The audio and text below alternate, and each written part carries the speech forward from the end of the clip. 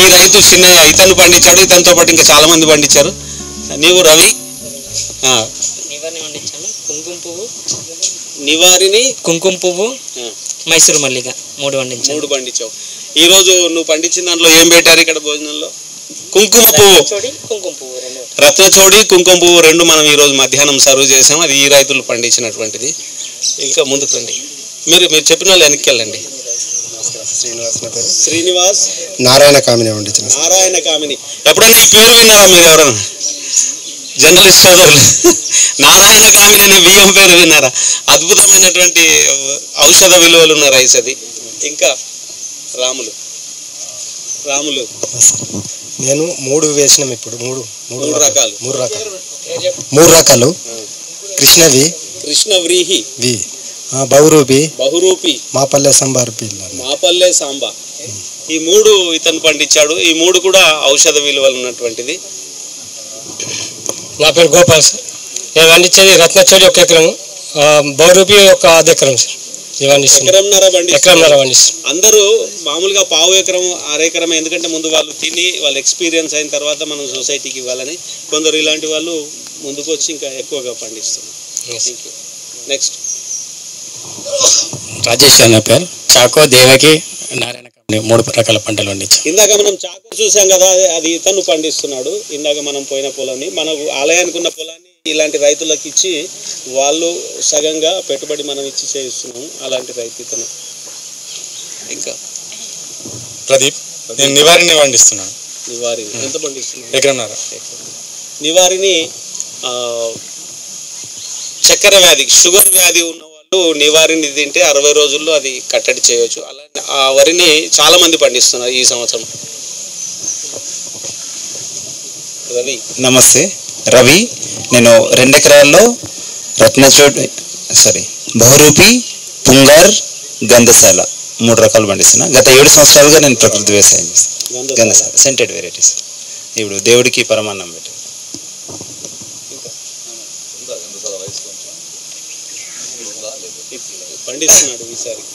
నేను మైసూరు మల్లిక, మాపల్లె సాంబ. నా పేరు బండి చిన్న సాయి.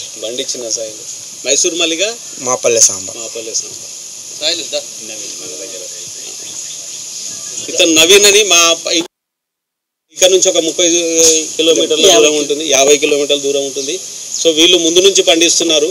అయితే వీళ్ళకి వారు పండించినటువంటి పంట ఎక్కడ అమ్మాలి, ఎవరికి ఇవ్వాలని తెలియక ఇబ్బంది పడుతుంటే మనం విజయరామ్ గారి సారథ్యంలో మేము ఒక ప్లాన్ ప్రకారంగా అందరికీ ఇది అందించాలనే ప్రయత్నం చేస్తున్నాం. అది విని ఈసారి మాతో పాటు వీళ్ళు కూడా టైఅప్ అయ్యి మాతో కలిసి ప్రయాణం చేస్తున్నారు. నా పేరు నవీన్. ఈసారి రత్నచోడి, గంధశాల 1/2 ఎకరం పండిస్తున్నాను. ఇతను పండించేది ఆయన పిల్లల కోసం, ఆయన కోసం అని ఒక మడి వేసుకున్నాడు. ఇప్పుడు దాన్ని ఇంప్రూవ్ చేయాలని. ఇంకా రాజయ్య. సార్ నేను మైసూరు మల్లిక, కుంకుమ పువ్వు 2 వేసిన సార్. నా పేరు రాజయ్య. ఈయన సొంతగా 2 రకాలు పండిస్తున్నాడు. కానీ ఆలయానికి సంబంధించిన భూమి కూడా ఇతనే చేస్తున్నాడు. అందులో 12 రకాలు ఉన్నాయి. అందులో 12 రకాలు చెప్పు. లాల్ బోరో, చందనగంధి, మాపల్లె సాంబ, మాపల్లెనే, చిన్నమల్లి, లఘుపతార, ఇలాచి, సుగంధ, మల్లె, కర్పూరం. ఏంటి ఇవి? కర్పూరం, ఇలాచి, సుగంధ, మల్లె, కర్పూర ఏంటి ఇవి? చెప్పండి. ఏం చేసావు ఇది?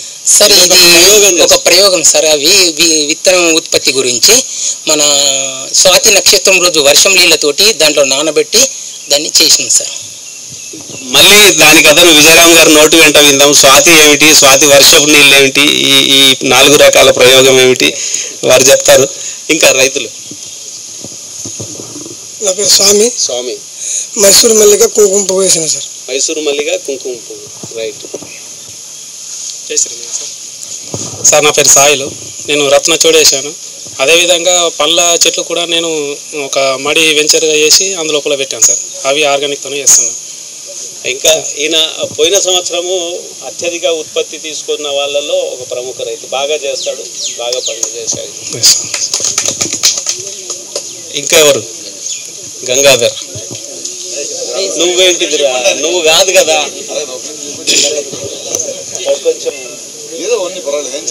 జై శ్రీమన్నారాయణ. నా పేరు గంగాధర్. నేను ఇంతకుముందు రత్నచోడి పండించిన, మైసూర్ మల్లిగ పండించిన, ఇప్పుడు బహురూపి పండిస్తాను. ఏం మాట్లాడు? నా పేరు కర్వాల ఉదయ్ కిరణ్. మా బాసనాలు బియ్యం పండిస్తాము, కానీ మాకు ఒక ఎకరం పొలం ఉంది. మా పొలం చెరువు మునిపోయింది. అక్కడ సిరిపూర్ వాళ్ళు బాగా కట్లు సర్పంచ్ కూడా చెప్పినాం. అయితే చెప్తే వాళ్ళు జేసీ తెచ్చి మా బాగా గొంత తీశారు. గొంత వేస్తే మేము ఎలా పడినా మా నాన్నగారు ఊరుకోలేరు. మా నాన్నగారు ఊరుకోక వాళ్ళ దగ్గరికి వెళ్ళాడు. అయితే మీకు ఇప్పుడు డబ్బు ఎందుకన్నా మా నాన్న కన్నానంట. అయితే మేము మాకు డబ్బులు మాకు చేస్తే మా పొలం మాకు ఉంటే చాలు, మేము పండించుకోగలం. ఇలా దాని మీరు వచ్చే చేసేతో వంతులు పడితే మేము మూరుకోలేము, మేము గ్యాస్ పాలు చేస్తాము అన్నారు మా నాన్నగారు. అయితే మేము బాసన బియ్యం పండిస్తాము. ఇక్కడ ఉన్న విద్యార్థులందరికీ మీడియా వాళ్ళ తరఫున మా ప్రొడ్యూసర్ దిల్ రాజు గారికి, మా ఊరుకొచ్చిన ప్రకాష్ రాజ్ సార్ గారికి అందరికీ కృతజ్ఞతలు.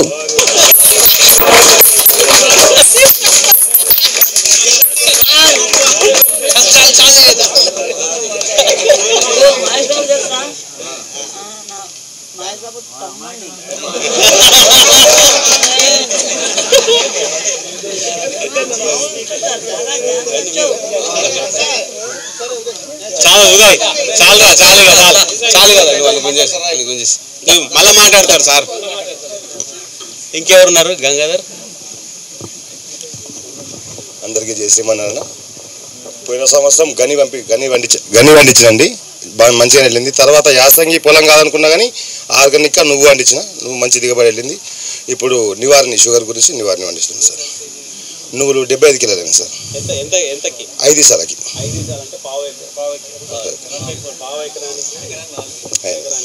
దగ్గర దాకా వచ్చినందుకు మీకు కృతజ్ఞతలు సార్. సో మేము సుభాష్ పాలేకర్ గారి వ్యవసాయ విధానంలో విజయరామ్ సార్ గారి మార్గదర్శనంలో ఈ వ్యవసాయాన్ని స్టార్ట్ చేసినాం సార్. మొదలుగా స్టార్ట్ చేసినప్పుడు ఏంటంటే మాకు కొంచెం భయం ఉండదు సార్, మా అందరికి కూడా. ఎందుకంటే ఇప్పటివరకు చేసే వ్యవసాయానికి కంప్లీట్ వ్యతిరేకంగా. ఎందుకంటే ఇప్పటివరకు మాకు కాంప్లెక్స్ ఎరువు, యూరియా ఇవి వేసి అలవాటు. ఇప్పుడు ఏంటంటే ఆవు మూత్రం, ఆవు పేడతోటి అనేసరికి కొంచెం మాకు అది అందలేదు మాకు. తర్వాత రాసారు ఒకసారి మీటింగ్ పెట్టిరు. ఫస్ట్ అంటే ఎప్పుడు ఆలోచించినా ఏం ఆలోచిస్తామంటే ఇది చేస్తే ఏమొస్తుంది అనేది ఒక ఆలోచన ఉంటుంది. సో రాసారు ఫస్ట్ ఒకసారి మాతో మీటింగ్ పెట్టినప్పుడు ఒక అభయస్థం ఇవ్వడం జరిగింది. ఎవరో మీరు చేయండి, ఒకవేళ ఏదైనా ప్రాబ్లం అయితే నేను ఉన్నానన్నారు. సో అప్పుడు ఒక 50% ధైర్యం వచ్చేసింది మాకు. రాసారు ఉన్నారుగా చూసుకుంటారు అని. ఇంకా తర్వాత ఎప్పుడైతే విజయరామ్ సార్ రావడం, తర్వాత దాని గురించి చెప్పడం, ఇవన్నీ అయిన తర్వాత ఇంకా తర్వాత నరసింహారెడ్డి సార్ గారు మాతో ఉండి మాతో కలిసి మాతో పని చేయించడం జరిగింది. భూములు తిరగడం, ఏ భూమి సెట్ అవుతుంది ఏంది, ఇవన్నీ ఫస్ట్ సార్ చూడడం జరిగింది. దాని తర్వాత ఒక 25 మంది వచ్చినాం సార్ ముందటికి. 25 మందిని కలిపి 32 ఎకరాలు స్టార్ట్ చేసినాం. ఇంకా అట్లా చేసినప్పుడు కూడా ఎట్లా చేయాలనేది ఒక ప్రశ్న. మామూలుగా కూలీలు పెట్టి చేస్తే అది కొంచెం ఖర్చు.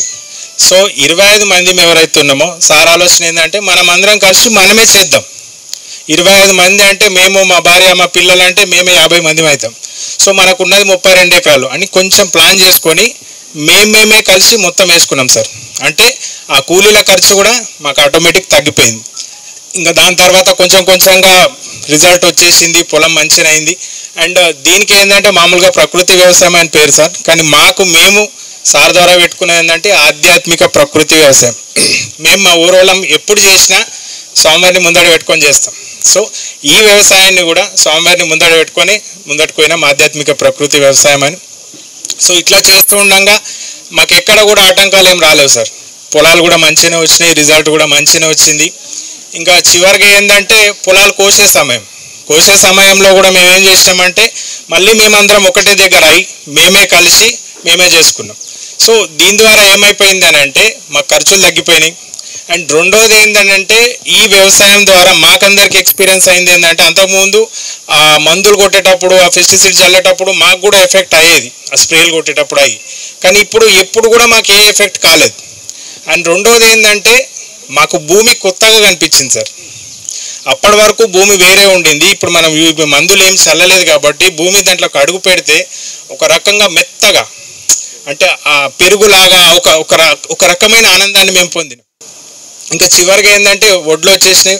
ఒడ్లు వచ్చిన తర్వాత పైసలు ఎంత ఉంటుంది మామూలుగా బయట మనకు 1900 2000 అట్లా ఉంది. ఇది ఏంటంటే కొంచెం దిగుబడి తక్కువ వచ్చింది మాకు. ఎకరకు మామూలుగా 25-30 క్వింటాలు వచ్చేది, అటు నాకైతే 10 క్వింటాలు వచ్చింది, అందరికి కూడా అంతే వచ్చింది. 10 క్వింటాలు అంటే మళ్ళీ డబ్బులు ఎట్లా అని అన్నప్పుడు సార్ తీసుకోవడం జరిగింది, 5000 క్వింటాల కాడికి తీసుకోవడం జరిగింది. అంటే 10 క్వింటాలు వచ్చినా కూడా 10.5 క్వింటాలు వచ్చినా కూడా 55,000 వచ్చింది. ఇక్కడ ఇంకా అన్నిటికంటే హైలైట్ పాయింట్ ఏంటంటే 55,000 వచ్చినా దాంట్లో మా ఖర్చు తీసుకుంటే 15,000 అయింది సార్. మామూలు పొలంకి అయితే 25,000 అవుతుండే, కానీ దీనికి 15,000. ఆ 15,000 కూడా ఎందుకు అని అంటే మేము ఫస్ట్ చేసినాం కాబట్టి కొంచెం అవగాహన రాహిత్యం వల్ల కలుపు కొంచెం మాకు ఇబ్బంది అయింది, సరిగ్గా చూసుకోక కలుపుతోటి ఇబ్బంది అయింది. కానీ ఒకవేళ ఆ కలుపు కనుక తీసేస్తే మాకు హార్డ్లీ అయింది 5,000 నుంచి 7,000 సార్. అంటే ఒక ఎకరానికి 40,000 వరకు మాకు మిగిలింది సార్. అంటే ఈ వ్యవసాయం ద్వారా డబ్బు సంపాదించుకున్నాము. అండ్ రెండోది ఏంటి అని అంటే ఒక మంచి ఆహారాన్ని అందించడం అనే ఒక తృప్తి అయితే ఉంది సార్. కలుషితమైన ఆహారం కాకుండా ఒక మంచి ఆహారాన్ని అందించడం అనే ఒక తృప్తి అనిపించింది. ఇక ఈ వ్యవసాయం ఇంకా చివరిగా ఏంటంటే ఈ వ్యవసాయం కొందరు వేరే వాళ్ళు కూడా చేస్తారు సార్. మేము సక్సెస్ కావడానికి కారణం ఏంటంటే మేము అనుకునేది మామూలుగా అయితే వేరే వాళ్ళు ఇండివిజువల్గా చేస్తున్నారు సార్, కానీ మేము 25 మందిని ఒక్క తాటికి తీసుకురావడానికి నాకు తెలుసు మా సార్ ఇవన్నీ చెప్పొద్దు అంటారు, కానీ నేను ఖచ్చితంగా ఇప్పుడు చెప్తాను సార్. మా అందరినీ మేమందరం పువ్వులు అయితే మా అందరినీ కలిపిన దారం మా సార్. చాలామంది ఏంటంటే ఇప్పుడు అట్లాంటి వ్యక్తులు మామూలుగా ఒడ్డు మీద ఉండి మీరు చేసిండ్రా బాబు అంటే కూడా మేము చేస్తాం, కానీ ఆయన ఎప్పుడూ అట్లా చెప్పలేదు సార్. మాతో పాటు తిరిగి మాతో పాటు చేసి ఇన్ఫ్యాక్ట్ ఒక్కొక్క సందర్భంలో మాకంటే ఎక్కువ చేసారు ఆయన. మాకు ఆయనకు మేమందరం కూడా 40 లోపల ఉంటాం సార్ ఏజ్. మాకు ఆయనకు ఒక 15-20 సంవత్సరాల గ్యాప్ ఉన్నప్పటికీ మాకంటే ఎక్కువ కష్టపడ్డాడు. ఒక్కో సందర్భంలో మాకేమనిపించింది అంటే అరే సార్ ఇంత చేస్తున్నప్పుడు మనం ఎందుకు చేయొద్దు. సో సార్ ఇంత ఉండి చేసిరు కాబట్టి మేము ఇంత సక్సెస్ అయినాము అని అనుకుంటున్నాం సార్. సో మా సక్సెస్ వెనకాల Raj sir, Narasimha Reddy sir, Vijayaram sir గారు వీరు ఖచ్చితంగా ఉన్నారు. సో ముందు ముందు కూడా ఇదే విధంగా చేస్తామని. Thank you so much sir.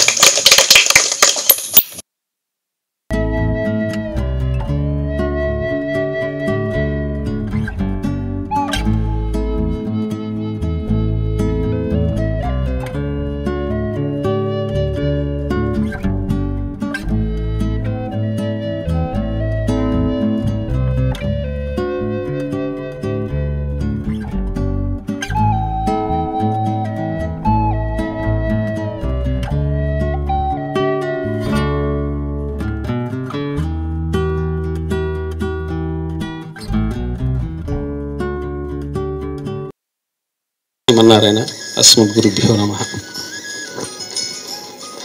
ఈరోజు కొన్ని సంవత్సరాల నా కళ మీ అందరినీ పిలవాలని, ప్రకాష్ రాజ్ గారిని పిలవాలని, వారితో పాటు విజయరామ్ గారు ఉండాలని. ఈ రెండుటి విచిత్రమైనటువంటి కాంబినేషన్ వెంకటేశ్వర స్వామి సన్నిధానంలో కలగానని, తద్వారా రైతు లోకానికి ఆహారం తీసుకునేటువంటి సమస్త జీవకోటికి ఏ ఉద్దేశంతోనైతే పెద్దలు సుభాష్ పాలేకర్ గారు మనకి వ్యవసాయ విధానాన్ని, మన పెద్దలు నిర్వహించినటువంటి సనాతన వ్యవసాయ విధానాన్ని మళ్ళీ మనకి అందిపుచ్చుకొని నేర్పిస్తున్నారో, ప్రపంచం చూపు ఈరోజు భారతదేశం వైపు మల్లుతూ ఉంది. అనేక దేశాలు తిరిగినప్పుడు అక్కడ బ్లాక్ రైస్ చాలా బాగుంటుంది అని చెప్తుంటే నాకు ఆనందం వేసింది. బ్లాక్ రైస్ వాళ్ళకి తెలుసు ఒకటే అని, కానీ 12 రకాలు ఉన్నాయని, ఇంకా ఎక్కువ ఉన్నాయని. బ్రౌన్ రైస్ అంటే ఒకటే బ్రౌన్ రైస్ అంటారు, అందులో కూడా ఎన్నో రకాలు ఉన్నాయని, వాటిలో ఉండేటువంటి లక్షణాలు ఇట్లా ఉన్నాయని పెద్దలు నేర్పిస్తే మేము నేర్చుకొని మా గ్రామ రైతులందరూ కలిసి చేస్తున్న దానికి ఒక ఊతంగా ప్రకాష్ రాజ్ గారు లాంటి ప్రజాదరణ ఉన్నటువంటి నటుడు అనను, కానీ అంతకంటే ఎక్కువ ఏదైతే ఉంటుందో పదం, ఆ పదానికి వారు సరితూగుతారు. నటుడిగా వారిని అభిమానిస్తూ ఉన్నాం. నేను కూడా చాలా సందర్భాల్లో రాజుతో ఆయన బాగా చేసిన సందర్భాన్ని, ముఖ్యంగా నాకు బొమ్మరిల్లో కానీ మా మా సినిమాలు కాకుండా చూసినట్టయితే కృష్ణవంశీ గారి సినిమా అంతఃపురం, అది మళ్ళీ ఒక ఎస్వి రంగారావుని తెలుగు సినిమా పరిశ్రమకి చూపించినటువంటి గొప్ప నటుడు.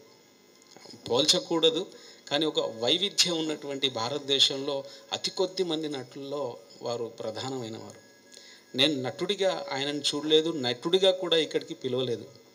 వారిలో ఉన్న సామాజిక కోణం ఒకటి ఆకర్షించింది.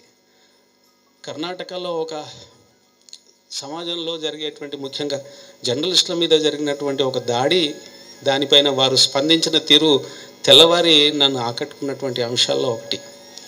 మేము దానికోసమే చేస్తాం, అందరము సమాజం కోసం పాటుపడుతుంటాం. కానీ వారు ఒక కొత్త కోణంలో నాకు అప్పుడు కనిపించినప్పుడు, అప్పుడు అభిమానం అనేది వారి మీద ఇంకా కొంచెం పెరిగింది. అప్పటి నుంచి రాజు కన్నాను, నేను ఈ వెబ్సైట్ మనం అనుకుంటున్నది కనుక చేస్తే వారే రావాలి, వారితో చేయాలి. అది హైదరాబాద్లో చేయొచ్చు కదా అని మా వాళ్ళందరూ ఒక చర్చ జరిగింది. కానీ హైదరాబాద్లో చేస్తే మామూలుగా డైరెక్టర్లు, రైటర్లు రాసిచ్చిన వాటిని చదివే అలవాటు వారికి, అట్లా చదివేస్తాడు. అది హృదయంలోకి వెళ్ళి రాదు. హృదయంలోకి వెళ్ళి ఏదైతే రాదో అది సత్యంగా లోకానికి అందదు. అది సత్యపూరితమైంది కావాలంటే దాన్ని అనుభూతి చెందాలి, అనుభవించాలి.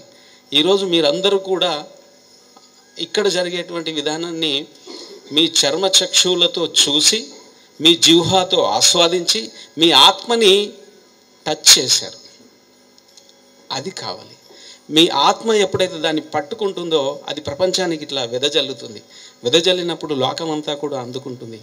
రేపు రాబోయే తరానికి ఎన్ని దేశాలు ఏమి చేసినా కూడా ఆహారము, గాలి, నీరు, భూమి, ఈ పంచభూతాలు లేకపోతే ఎవడు నిలబడ్డు. ధనాన్ని ఏం చేసుకుంటావు, అధికారాన్ని ఏం చేసుకుంటావు, సంపదలను ఏం చేసుకుంటావు, ఇంకా ఐశ్వర్యాలు ఎన్నెన్నున్నాయో లోకంలో అవన్నీ ఏం చేసుకుంటావు. నువ్వు తినడానికి తిండి లేకపోతే, నువ్వు పీల్చుకోవడానికి గాలి లేకపోతే, తాగడానికి నీళ్ళు లేకపోతే, దాహం వేసినప్పుడు మీకు నీళ్ళు ఇస్తే దాహం తీరుతుంది, కానీ 1 లీటరు మంచి నూనె ఇస్తే మీ దాహం తీరదు. ఇంకేదో ఇస్తే మీ దాహం నీరే కావాలి, స్వచ్ఛమైందే కావాలి. అలాంటి దాన్ని ఈరోజు సమాజం ఎట్లా విషపూరితం చేసింది. దాంట్లో ప్రధానమైన దోషి ఎవడైనా ఉన్నాడు భూమి మీద అంటే వాడు మనిషి మాత్రమే. మిగతా ఏ జీవులు కూడా ప్రకృతిని నాశనం చేయలేదు, నాశనం చేస్తూ లేవు. ఒక మనిషే చేస్తున్నాడు, మనిషే విర్రవీగుతున్నాడు. ప్రకృతి మీద తన ఆధిపత్యాన్ని ప్రతి అడుగులో నిరూపించుకోవాలని ప్రయత్నం చేస్తున్నాడు. ప్రకృతిని అనగదొక్కాలని ఎప్పుడెప్పుడు మనిషి చూస్తున్నాడు. అప్పుడప్పుడు ప్రకృతి ప్రకోపన ఒక్కొక్క రకంలో, ఒక్కొక్క దేశంలో, ఒక్కొక్క కాలాల్లో ఒక్కొక్క విధంగా మనకు కనపడుతుంది. దాంట్లో మనం చిన్నవాళ్ళం. మనకెందుకు అని మనం అందరం అనుకొని పోతే రాబోయే తరం ఏమవుతుంది అనేటువంటి ఒక ఆలోచనతో భగవంతుడి ఇచ్చిన దాంతో మేము ముందుగా మా పల్లె అనేటువంటి ఒక ట్రస్ట్ను ప్రారంభించాం. ఇది 2006లో అంకురించింది.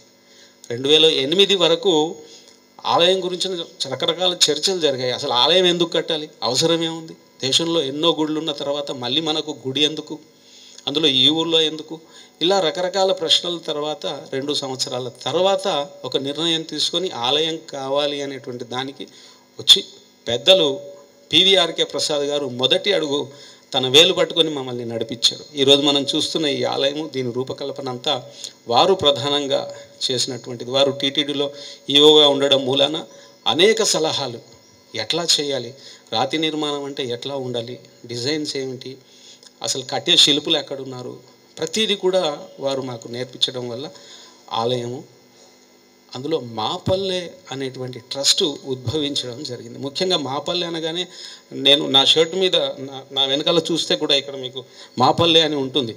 చాలామంది అడుగుతారు, ఏంటిది మీరు మా పల్లె తగిలించుకొని తిరుగుతుంటారని. ఎయిర్పోర్ట్లో ప్రధానంగా ఇక్కడ మా పల్లె కనబడగానే ఎవరు డిజైన్ చేశారు అని అడుగుతారు. ఎవరు డిజైన్ చేయలేదు, మా ఊరు వాళ్ళంతా చేశారు. మా ఊర్లో ఉండేటువంటి ఒక టైలర్ నాకు కుట్టిస్తాడు అని. మా పల్లె అనే పేరు పెట్టడానికి ప్రధాన కారణము, ప్రపంచంలో మనం ఎక్కడికి పోయినా కూడా, ఏ దేశంకి వెళ్ళినా, ఆ దేశానికి ఎంత పెద్ద పట్టణాల్లో ఉన్నా మన మూలం మాత్రం ఏదో ఒక రోజు ఒక పల్లెతో ముడిపడింది. మనందరి తాతలు ముత్తాతలు ఏదో ఒక రోజు ఒక గ్రామం నుంచి బయలుదేరిన వాళ్ళే. ఈరోజు ఎక్కడైనా ఉండొచ్చు మనం, కానీ మన మూలాలు పల్లెలో ఉన్నాయి. మన భారతీయ పల్లెల యొక్క రూపకల్పన ఆ విధంగా జరిగింది. ఆ పల్లెల యొక్క మూలాల్ని మనం మర్చిపోతున్నాము. ఆ పల్లెలు సజీవంగా ఉంటేనే యావత్ ప్రపంచం సజీవంగా ఉంటుంది. పల్లెల్ని మనం కోల్పోయిన నాడు నాగరీకరణ, పట్టణీకరణ ఎంత పెరుగుతుందో అంత ప్రమాదం ఏర్పడుతుంది. మళ్ళీ మనం పల్లెల్ని బతికించుకోవాలి అంటే మా పల్లె అనేటువంటిది ఒకటి పెట్టుకుంటే అందరికీ, మీకు మా పల్లె అని నేను చెప్పగానే ఖచ్చితంగా మీలో నలుగురికైనా మీ పల్లె గుర్తు వచ్చి తీరుతుంది.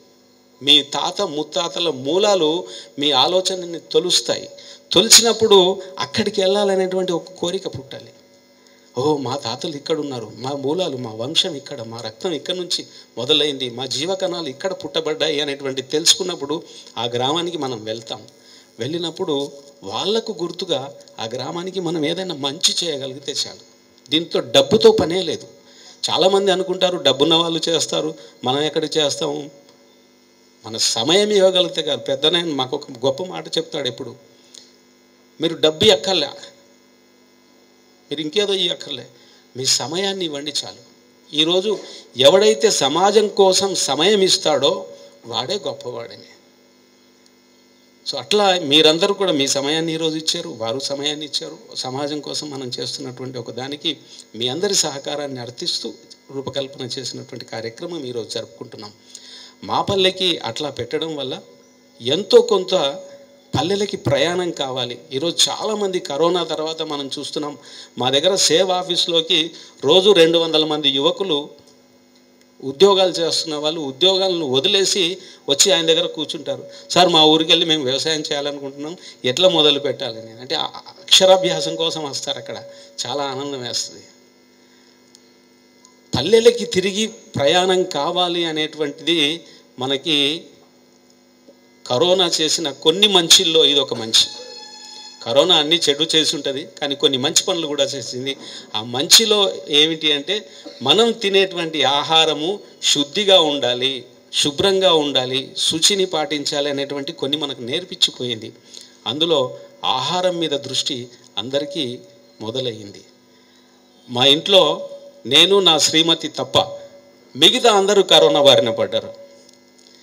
నాతో పాటు ఇక్కడ కనబడుతున్న యువకులందరూ కూడా ఇక్కడ మేము పనిచేసాం. మళ్ళీ ఏనాడు మేము ఇంట్లో ఉండలేదు, రోడ్ల మీద తిరుగుతున్నాం. అందరికీ మాకు తోచిన ఔషధాలు ఇస్తూ, ఆహారాన్ని అందిస్తూ, లేబరు రోడ్డు మీద నడుచుకుంటూ వెళ్తే మా వాళ్ళందరూ కూడా వాళ్ళకి ఆహార పొట్లాలు, అంబలి, తర్వాత మంచినీళ్ళు ఇలాంటివి ఇవ్వడం జరిగింది. మేము వాళ్ళతో పాటు తిరిగాం. చాలామంది అన్నారు మీరు ఇట్లా తిరుగుతున్నారు, మీకు కరోనా రావచ్చు కదా అని. ఇమ్యూనిటీ శరీరంలో, మనస్సులో ఒక సంకల్పం, ఈ రెండు ఉన్నప్పుడు మిగతా ఏది కూడా మన దరికి రావు అనేది మేము నిదర్శనంగా సాక్ష్యంగా కనబడుతున్నాం. వీళ్ళకైతే 2-3 సార్లు వచ్చింది. మరి వాళ్ళకంటే ఎక్కువ నేను కూడా తిరిగాను. వాడు మందిలో తిరిగాడు, నేను తిరిగాను. మరి వాళ్ళకు 3 సార్లు. అంటే శరీరంలో రోగ నిరోధక శక్తి సన్నగిల్లడం ప్రధాన కారణం, మానసిక ఒత్తిడి రెండవ కారణం. ఈ రెండు ఉన్నప్పుడు మనిషిలో రోగాలు వచ్చి పడుతూ ఉంటాయి. వాటిని తట్టుకునే శక్తి ప్రధానంగా మనస్సు, ఆహారం. ఇప్పుడు మనస్సును చైతన్యంగా ఉంచేది, శుద్ధిగా ఉంచేది మన వల్ల కాకపోవచ్చు, కానీ ఆహారం ఇవ్వగలుగుతాం కదా. సో ఆహారం కోసం పాటుపడాలి అనే సంకల్పము మా పల్లె చారిటబుల్ ట్రస్టులో ప్రధానమైంది. ఆలయము, ఆధ్యాత్మికత, సనాతన ధర్మము ఇది రెండవది. మొదటిది మాత్రము ప్రకృతే. ప్రకృతిని మొదటిగా పెట్టి 4 పిల్లర్స్ మా వాళ్ళు చూపిస్తున్నారు. ఇందులో 4 ప్రధానమైన పిల్లర్సు ఈ మా పల్లె ట్రస్ట్కు నిలబడ్డటువంటివి. అందులో ప్రధానమైనటువంటిది ప్రకృతి, వ్యవసాయం. రెండోది ఆధ్యాత్మికత, సనాతన ధర్మం, మన విలువలు. అట్లాగే సామాజిక బాధ్యత మనము తీసుకుంటున్నాం. అందరము సమాజం నుంచి తీసుకుంటాం. సమాజం లేకుండా మనం ఎవరైనా ఉంటామా?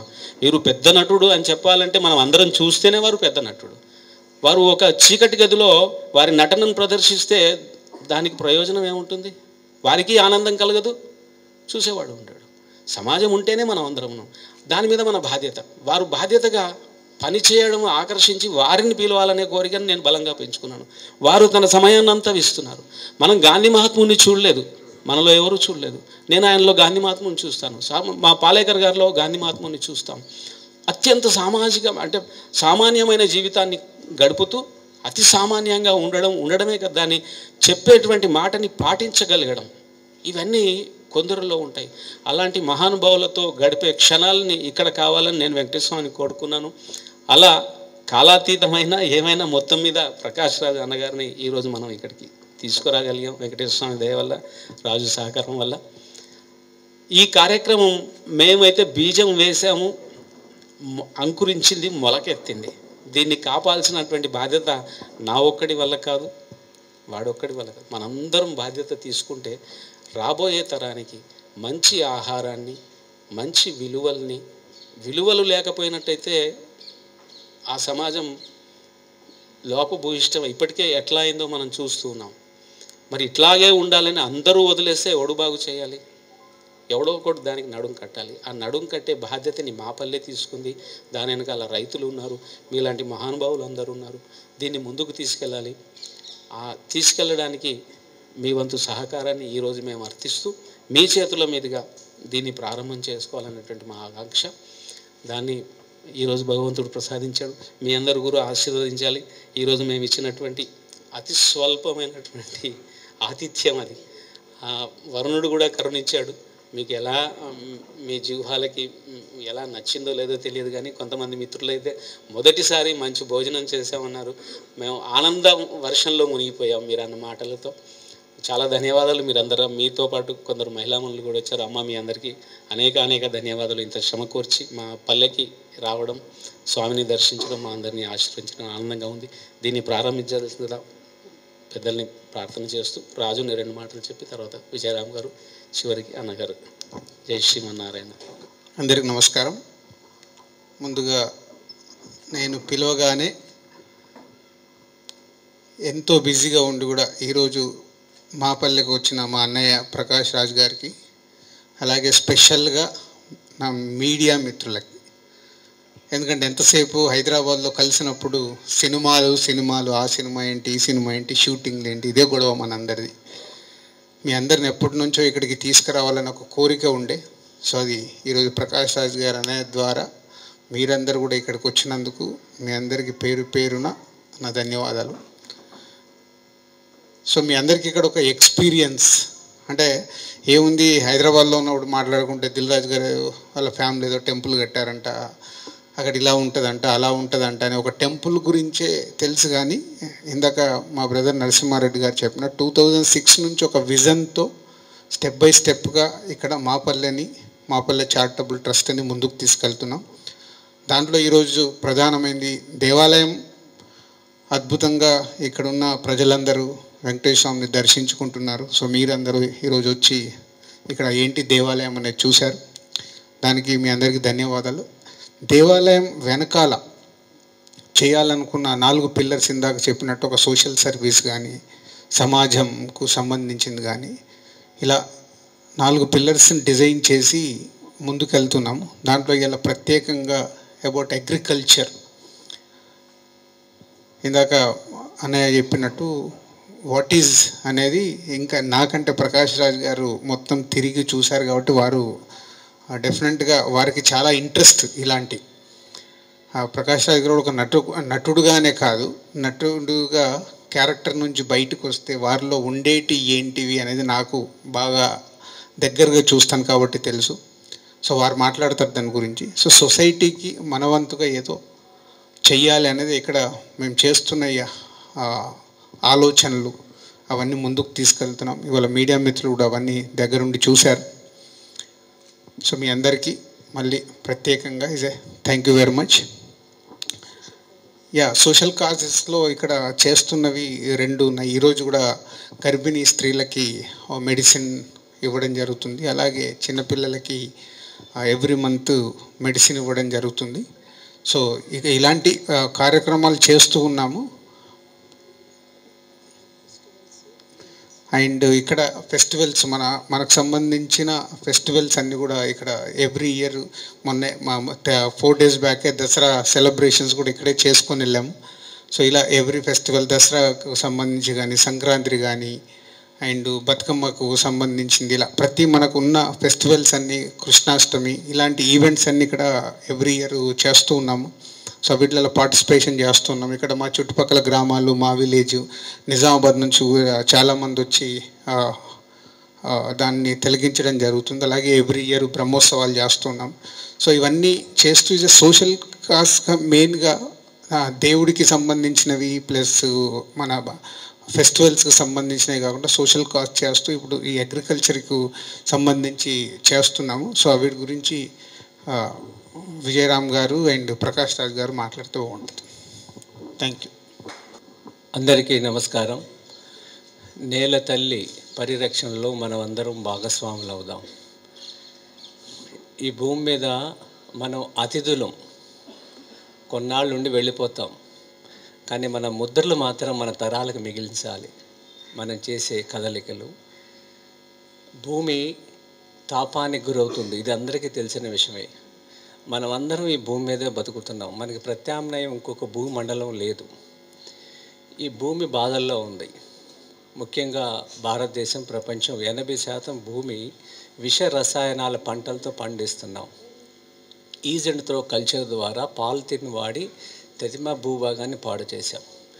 వర్షపు నీళ్ళు భూమిలో ఇంకట్లేదు విష రసాయనాల పంటల ద్వారా పాలిథిన్ ఇచ్చలవిడిగా వాడి పడేయటం వల్ల. మరి ఇంకొక పెద్ద సవాల్ ఏంటంటే పౌష్టికాహారం, రక్తహీనత. భారతదేశంలో 60% మహిళలు, పిల్లలు బాధపడుతున్నారు. ఇంత చక్కని నదులు, సూర్యరశ్మి మనకుండి, ఇన్ని రకాల ఆవులు ఉండి, పాలేకర్ గారు, రాజీవ్ దీక్షిత్ గారి విజ్ఞానం ఉండి మనం ఇంకా ఎక్కడో ఉన్నాం. నేను నేల తల్లికి దండం పెట్టుకుంటా లెగంగానే, పడుకునే ముందు. నా జాతి ఎవరు హాస్పిటల్ మొహం చూడకుండా ఉండాలి అని. మనం తింటున్న ఆహారం ద్వారానే ఇది జరుగుతున్నది.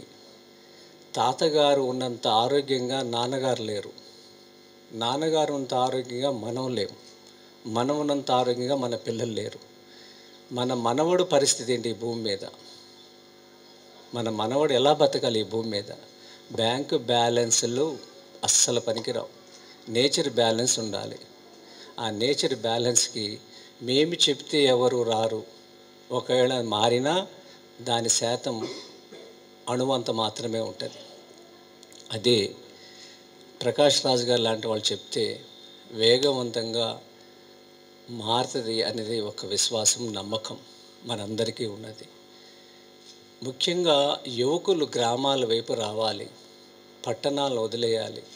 12 నుంచి 15,000 రూపాయలు సంపాదించటానికి ఏనాడు గ్రామాలను వదిలేసి పట్టణాలకు వచ్చేశారు. వాళ్ళు 15,000 సంపాదించిన ఒక 2,000 రూపాయలు సేవింగ్ చేసుకోలేరు. ఇలాంటి వాళ్ళు 80% గ్రామాలు ఖాళీ అయిపోయింది. అలాంటి వాళ్ళకి నరసింహారెడ్డి గారు చేసిన 5 లేయర్ మోడల్ మీరు ఇంకొకసారి వచ్చి చూడండి. భవిష్యత్తులో 3 లక్షల రూపాయల ఆదాయం ఒక ఎకరంలో ఒక రైతు సంపాదించే మార్గం మేము చూపిస్తాం. ఇది చిన్న విషయం కాదు. పవిత్రమైన దేవాలయంలో మాట్లాడుతున్నాను. ఎంత ధైర్యం ఉండాలి. అది చేసి చూపిస్తాం.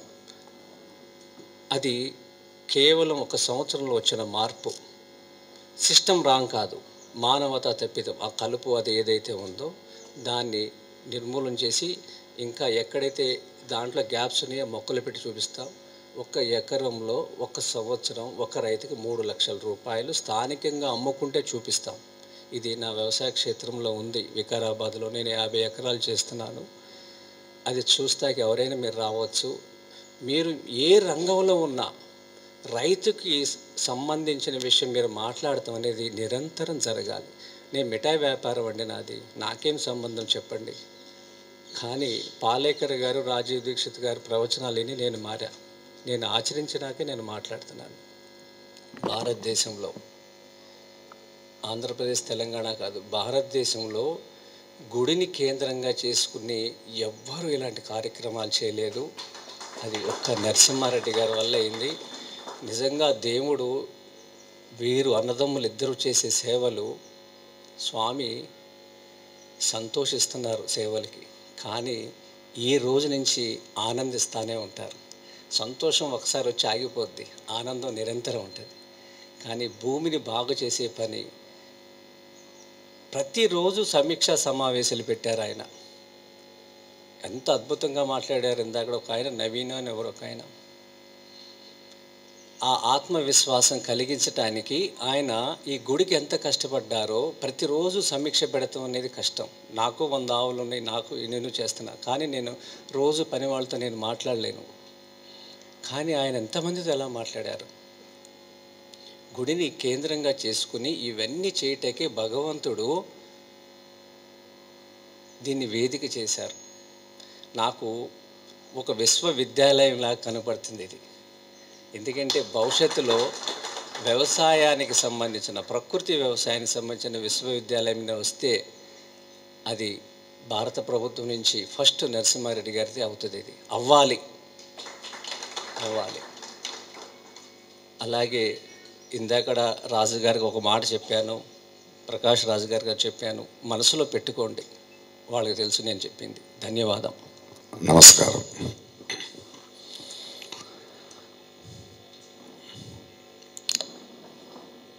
మనిషి మేమున్నామే చాలా డేంజర్. చూడండి, చాలా సింపుల్ ప్రపంచంలో ఉన్న విషయం. ఈ హోల్ డిజైన్ ఏముంది, ప్రకృతి ఉండొచ్చు, మా దేహం ఉండొచ్చు, మాకెవరికి తెలియదు. వంటోడు ఎవరండి ఈ ప్రపంచానికి? ఒక్కడే వంటోడు ఉన్నాడు, సూర్యుడు. సూర్యుడే మనకు వంటోడు. వాడు మామిడి చెట్లు మామిడ, సీతాఫల చెట్లు సీతాఫల, నిమ్మ చెట్లు నిమ్మ, పులికి కావాల్సిన జింక, పక్షులకు కావాల్సిన పురుగులు మొత్తం ఆడ వంట చేస్తాడు. మేము మనుషులు మాత్రమే దాన్ని పర్మిటేషన్ కాంబినేషన్ వంట చేసుకుంటూ తింటాం. ఆడు ఎవరికి ఏం కావాలి, ఎందులో ఏం కావాలి, అదొక డిజైన్. ప్లస్ ఈ మనిషికి వచ్చిన అహంకారం ఏంటంటే, ప్రకృతితో మాట్లాడేటప్పుడు నేను పెంచుతాననే అహంకారం పోవాలి, పెరగనిస్తాననే వినయం కావాలి. అది లేదు మా దగ్గర. ఎవడు పెంచలేడు. మా పిల్లల్ని మనం పెంచట్లేదు, ఇండైరెక్ట్గా సూర్యుడే పెంచుతున్నాడు, వేరే వేరే రూపంలో పెంచుతున్నాడు. ఫస్ట్ ఆఫ్ ఆల్ మనకు కావాల్సింది పెంచుతానని. మనం ఈ అహంకారాన్ని వదులుకోకపోతే ప్రకృతికి ఏమవ్వదు. ప్రకృతి మలాంటి ఎంతో చూస్తుంది, మేము పోతాం అంతే. మేముండం. ఇది ప్రకృతిని కాపాడడం కోసం ఇలాంటి పనులు చేస్తున్నాం, కలుసున్నాం అనేదానికన్నా అబంధం ఇంకొకటి లేదు. మనం బ్రతకాలి, మన తరాలు ఉండాలి. సో మనం కేర్ఫుల్ అవ్వకపోతే ఇది అవ్వదు. పాలేకర్ గారు గురించి నేను చాలా విన్నా. అంటే నాకు కూడా వ్యవసాయం అంటే ఇష్టం కాబట్టి, దాని గురించి తెలుసుకోవాలని ఉంది కాబట్టి నేను ఫుకోకాని చదివిన వాడిని, చాలా పుస్తకాలు, చాలా ప్రయాణాలు. ఒకసారి నేను మైసూర్లో ఉన్నప్పుడు పాలేకర్ గారు వచ్చారంట. అంటే ఎక్కడున్నారు, ఆయన కలవాలంటే, లేదు పొద్దున్న వెళ్ళిపోతున్నారంట. అక్కడ మన దేవనూరు మహాదేవ అని ఒక రైటర్ ఉన్నారు, ఆయనది ఒక 5 ఎకరాల తోట ఉంది, దానికి బనవాసి అని పేరు. వాళ్ళిద్దరూ అక్కడ ఉంటారంట. పొద్దున్న వెళ్ళి కలవచ్చు అంటే అర్లీ మార్నింగ్ వెళ్తే ఇద్దరు భూమితో మాట్లాడుతూ నించున్నారు. అలా పాలేకర్ గారు పరిచయం. ఆ తర్వాత పాలేకర్ గారితో మాట్లాడుతూ ఆయన విధానాలను తెలుస్తూ, అక్కడ చాలా కృష్ణప్ప అని చాలామంది కర్ణాటకలో ఆయన నుంచి ఇన్ఫ్లుయెన్స్ అయ్యి ఇలాంటి ఒక వ్యవసాయం చేస్తూ ఉన్నారు. నాకు ఒక పెద్ద ఎగ్జైట్మెంట్ అది. ఆ తర్వాత ఇప్పుడు మనము ఆవు పేడ అంటాం కదా. మనం ఏమవుతాం అంటే మూర్ఖులు. మనం దేనికైనా ఒక దైవికం ఇచ్చేయడమే. ఒక దేశీ ఆవులు 3,000,000 దేవతలు ఉంటుందని అంటాం. అది 3,000,000 దేవతలు అంటే 3,000,000 మైక్రోక్రోమోసోమ్స్. అది ఒక దేశీ ఆవు పేడ వేస్తే మీరు అరగంట తర్వాత తీస్తే భూమికి కళ్ళు తెరిచి ఉంటాయి. They are the ones who create the humans of this earth. మనం భూమిని కాపాడుకోవాలి. మనం ఎప్పుడు చెట్టు మొక్క అంటాం, చెట్టు మొక్కం కాదు. మనం ఫోకస్ చేయాల్సింది మన భూమిని, మన మట్టిని, ఆ హ్యూమస్ని. పాలేకర్ గారు మాట్లాడి ఇప్పుడు మర్చిప్పుడు అక్కడ చాలా పళ్ళ చెట్లు అని ఉన్నాయి. ఒక 5 లేయర్ ఫార్మింగ్ అని మాట్లాడు. 5 లేయర్ ఫార్మింగ్ అంటే పెరగనివ్వడం. మనిషి ఒక అరణ్యం ఉంది. అరణ్యం అనేది మనకి one of the biggest example of 5 layer farming. ప్రఖరమైన సూర్యుడు కిరణాలు ఏమున్నాయో, ఆయన ఇచ్చే నైట్రోజన్ ఉండొచ్చు, ఇంకొకటి ఉండొచ్చు. దాన్ని భరించగలిగే శక్తి ఒక్కొక్క చెట్టుకు ఒక్కొక్క శక్తి ఉంటుంది. అందుకే ఒక మహావృక్షం దాని నీడలో ఒక చిన్న వృక్షం, దాని కింద ఒక చిన్న చెట్టు, దాని కింద ఒక చిన్న చెట్టు, ఆ నీడలో ఉండే పాకే చెట్టు, ఇవన్నీ ఒక మనిషి ఎళ్లకుండా ఒక అరణ్యం అంత సమృద్ధంగా ఉండడానికి కారణం దిస్ 5 layer farming only. అదే పాలేకర్ గారు చెప్పేది, you bring in that because they should be alternative crops in between. రైతు అనేవాడు మనం అరణ్యం ప్రకృతి అనేది మనిషి పోరాడిన రోజులు ఉన్నాయి, పోరాడి దాన్ని దున్ని అక్కడి నుంచి చేసుకున్నది. ఇంకొకటి విస్మయంగా కూడా ఉంది, ఒక one of the most secret space అది. ఆ విస్మయం ఇప్పటిదాకా భేదించలేము. అంటే మనిషి ఎంత మెడిసిన్ కనిపెట్టినా ఎప్పటిదాకా ఒక పుల్లు కనిపెట్టడం అప్పటిదాకా ఏం ప్రయోజనం లేదు. మనిషి ఈ can't even create a small little. So it is a very different balance. So మనం ఇలాంటి ఒక ప్రకృతిని కాపాడుకోవడం, దాన్ని ఏలడం కాదు. ఎందుకంటే ప్రకృతి మనిషికి ఎంత అవసరమో అంతిస్తుంది, మీ అత్యాశకి ఇవ్వదు. It's none of it's business. మేమే ఇప్పుడు ఫర్ ఎగ్జాంపుల్ పులి అనే ఒక పులిని తీసుకుంటే, మీరు పులిలా బ్రతకాలి, పులిలా చూడాలంటాం. దానికి ఆకలిస్తే ఒక సంవత్సరానికి 47 నుంచి 52 సార్లే తింటుంది ఒక పులి, అంతే ఆకలి దానికి. అది బయలుదేరి ఆకలేసి 2వ రోజో 3వ రోజో దానికి ఒక 100 జింకలు ఉంటే ఆ జింకలో ఏది వీక్గా ఉంది, ఏది ఈజీగా దొరుకుతుంది, బలప్రయోగం చేయదు అది. అలా ఆలోచించి ఆడిని పట్టుకున్న తర్వాత మిగతా 99 ఫ్రీ, మళ్ళీ వెళ్ళదు ఇంకో దాని జోలికి ఇంకో వారం. మనం అప్పటికి అలా కాదు, మనం ఈ జింకని తిని రేపు మార్నింగ్ బ్రేక్ఫాస్ట్కి, ఎల్లుండి లంచ్కి, మా పిల్లల లంచ్కి, మా పిల్లల పిల్లల లంచ్కి, తరతరాల లంచ్కి చేర్చి పెట్టుకుంటే దరిద్రులు అయిపోయాం మనం. That is the whole. అంటే ఎందుకు ఇంత డీప్గా మాట్లాడుతున్నాను అంటే ఇంకా చాలా మాట్లాడేది చాలా ఉంది ప్రకృతిని వచ్చేటప్పుడు. వై మా పల్లె ట్రస్ట్ కానీ ఇలాంటి వీళ్ళలాంటి మనుషులు చాలా అవసరం. అంటే మనకి ఓరియంటేషన్ మారిపోయింది రైతులకి. ఇప్పుడు రైతులు కూలీలు అయిపోయారు. అంటే ఏం పంట పంటాలని తెలియదు, భూమితో ఒక సంబంధం లేదు, భూమితో మాట్లాడలేదు మనం. ఇప్పుడు మొదలప్పుడు మనం మాట్లాడుతూ చాలా ఆనందంగా ఉంది. నేను కొండారెడ్డిపల్లిలో నా ఊరిని దత్తక తీసుకున్నప్పుడు పక్కన ఒక 3 ఎకరాల పొలం పత్తి పండేవాడు. అదేంటయ్యా పంట నీకు ఎంత వచ్చిందయ్యా లాస్ట్ ఇయర్ అన్న? 1 లక్ష రూపాయలు వచ్చింది. అలా కాదు, కూర్చో పక్కన. మీరు ఇంట్లో ఎంతమంది ఉన్నారు? అన్న తమ్ముళ్ళు సార్, మనం మొత్తం 5గురు సార్. ఒక సంవత్సరం మీ 5గురు జీతం ఏంట్రా అది లెక్క. ఈ 3 ఎకరాలు నువ్వు తీసుకొచ్చిన ఫర్టిలైజర్స్ ఎంత, మార్కెటింగ్ ఎంత, దాన్ని తీసింది ఎంత, మొత్తం తీసి నీకు దొరికింది 20,000 రూపాయలు.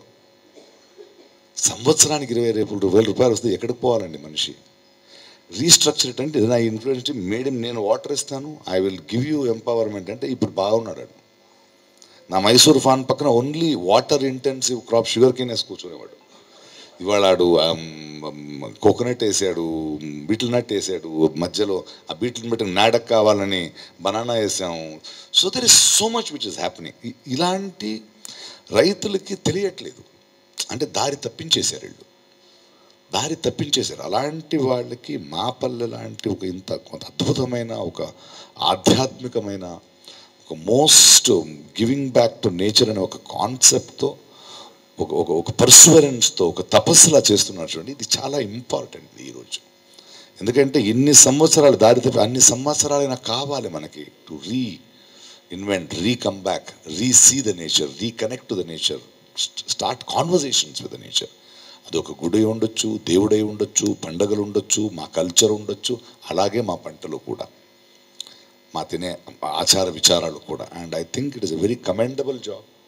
అండ్ ఇలాంటి విషయం నాకు ఎప్పుడు ఇష్టం. నేనున్న అన్ని స్టేట్స్లో నేను I have a big group of, నేను క్యాలికట్ వెళ్తున్నాను, మీకు సినిమాలు చూశాను నన్ను, బట్ క్యాలికట్లో కూర్చొని ఎవ్రీ ఇయర్ నేను సీడ్ ఫెస్టివల్ చేస్తూ ఉంటాను.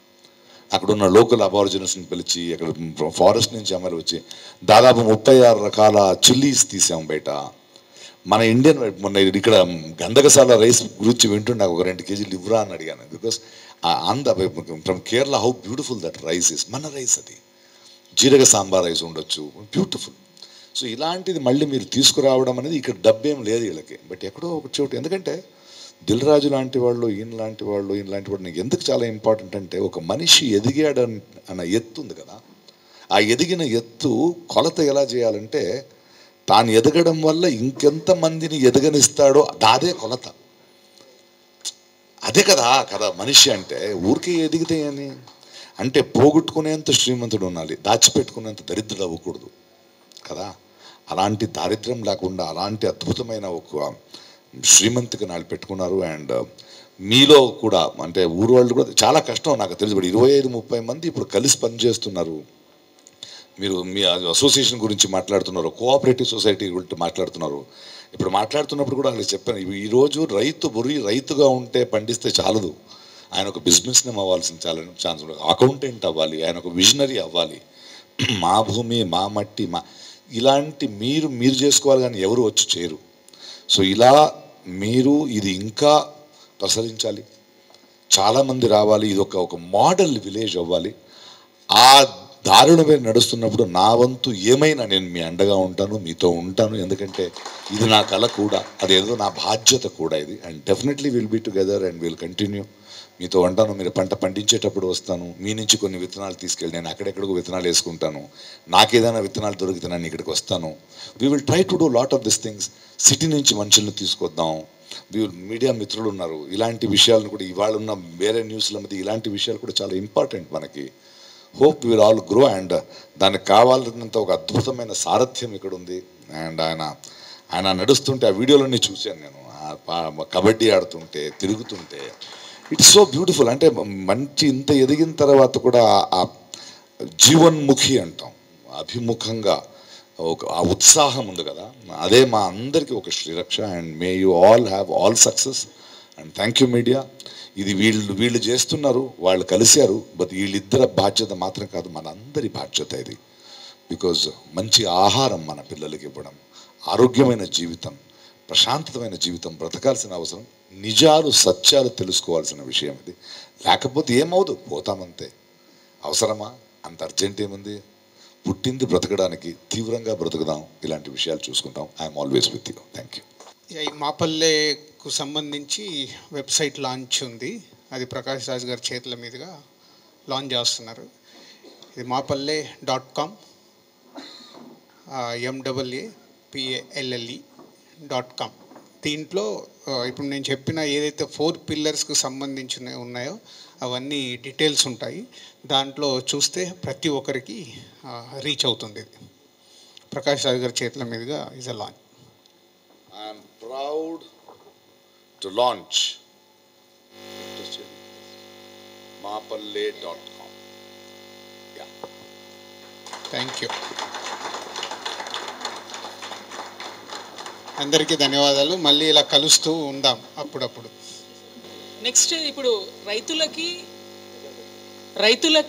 ఇప్పుడు సహకారం అందించాలంటే ఒక అడుగు దిల్ రాజు గారు అండ్ నరసింహారెడ్డి గారు ముందరికి వచ్చారు. నెక్స్ట్ ఇంకా ఫర్దర్గా ఓన్లీ మాపల్లె అంటే నరసింగపల్లె కాకుండా ఏ ఊరి వాళ్ళకైనా సహకారం అందించాలి అంటే నెక్స్ట్ మాపల్లె స్పిరిచువల్ న్యాచురల్ ఫుడ్స్ అని స్టార్ట్ చేయబోతున్నాం. ఇక్కడ త్వరలో ఒక స్టోర్ ఓపెన్ చేస్తాం. ఎవరైతే ప్రకృతి వ్యవసాయం చేస్తారో వాళ్ళకు మాత్రం కంపల్సరీ సపోర్ట్ ఇవ్వాలి. అండ్ ప్రాసెస్ ఫస్ట్ నుంచి కూడా నెక్స్ట్ ఎలా చేస్తే బాగుంటుంది ఏందనేది విజయరామ్ సార్ కూడా ఉంటారు తోడ్పాటు. So this will happen mostly by Sankranti వరకు అవ్వచ్చు. Sir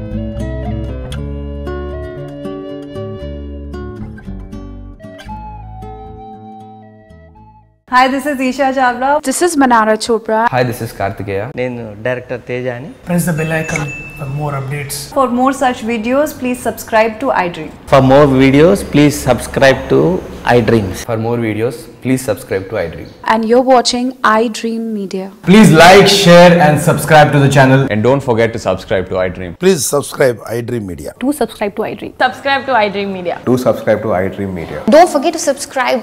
Click on the button below. Don't forget to subscribe to iDream.